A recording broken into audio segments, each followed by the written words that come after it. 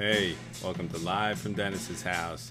Today we got the drive-through condensed Reader's Digest Express 5-minute version, and we're going to be doing Licensed to Ill by the Beastie Boys. The reason I picked this one, it's a masterpiece of course, but it was just declared to be diamond status, which means it sold over 10 million copies.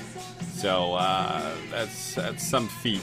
So we'll get back onto that. We'll talk about some things here, but I don't really have that many topics. I just want to talk about what happened during the week here.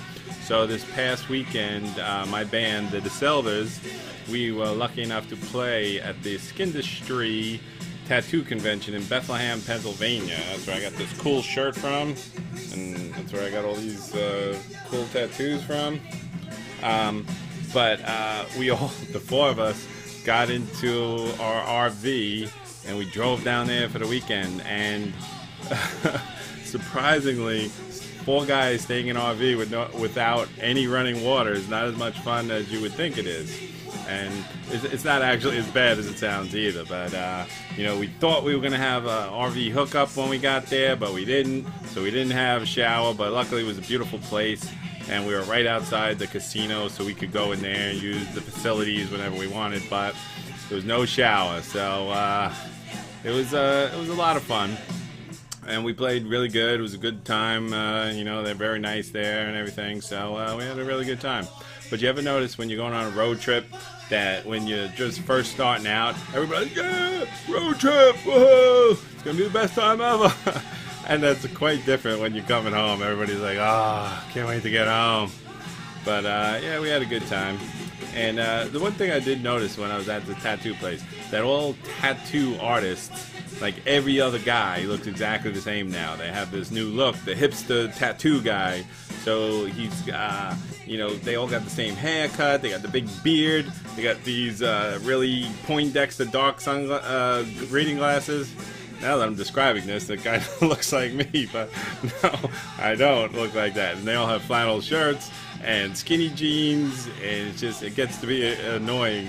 And like by the second, third day, I was ready to punch every single one that I saw right in the face. But to each his own, I guess. So that's that. What else I want to talk about? I want to talk about that it is now goddamn spring, and it's still effing snowing, and I'm getting really annoyed with this. So F you, Father Winter, Mother Nature, whoever the hell's in charge of this. F you. And a bigger F you to all you people who live in Florida and wherever else where it's nice and warm and sunny, and you keep posting pictures saying, oh, look at my thermometer, it's 86.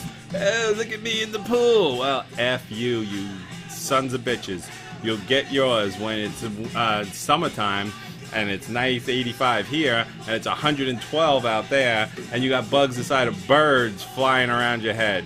Then we'll say, alright, the hell with you. Alright, what else I want to talk about? Alright, let's talk about the album here. So, this album came out in 1986, and it was a huge success. Influenced everybody in the whole thing. These 3 Jewish kids from New York, it was MCA, Ad Rock, and Mike D. And they first started out as a hardcore band. They loved Black Flag, Bad Brains, all that kind of stuff. And then they hooked up with, Rick Rubin, the producer, and they put together, it was just pure genius, putting together hard rock with rap.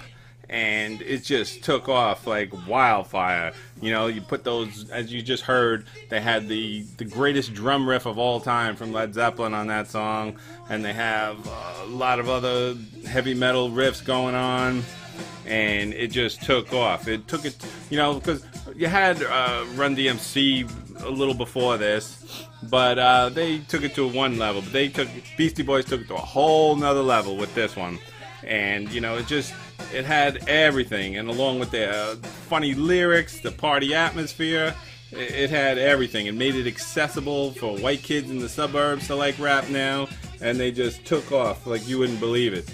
you know, they did have, you know, some good lyrics. It's like, who else has lyrics about Rod Carew and Abe Vigoda and Angel Dust, all in the same song? So, had something for everybody.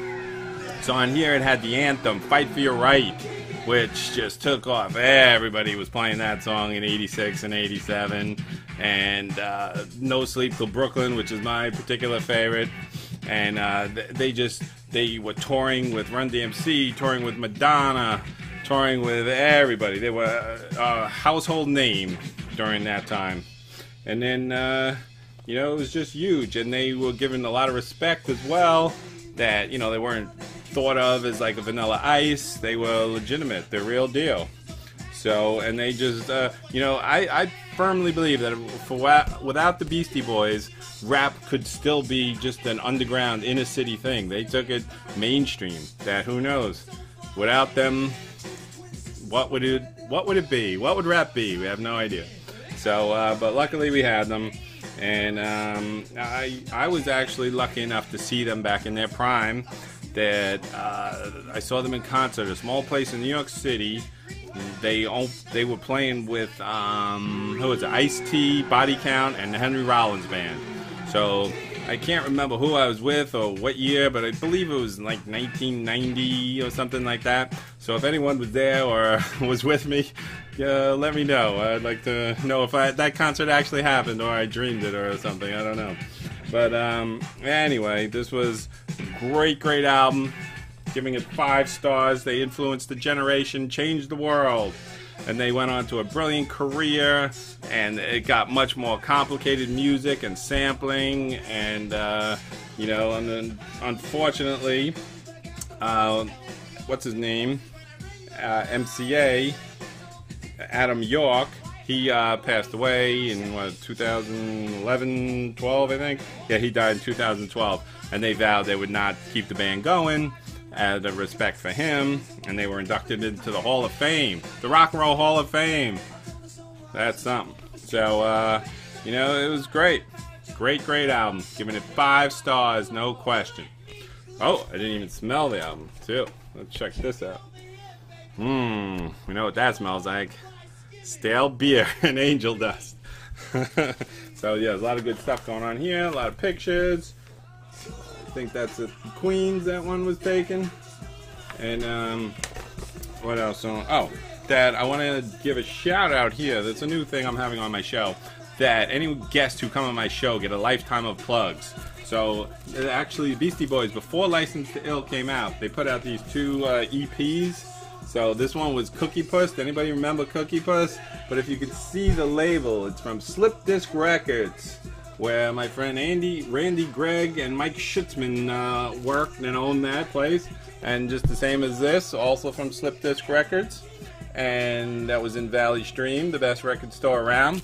But now they run vinyl record shows, and they're going to be having one Sunday, March 29th in Littlefield. I'll put up the things for that. But other than that, what's going on? You know, I just want to say a quick shout out that AJ Perro, the drummer from Twisted Sister, passed away.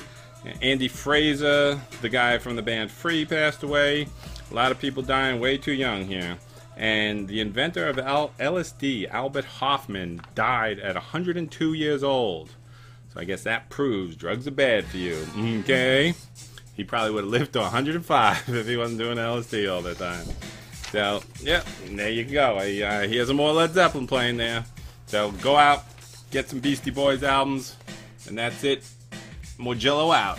See you guys next week.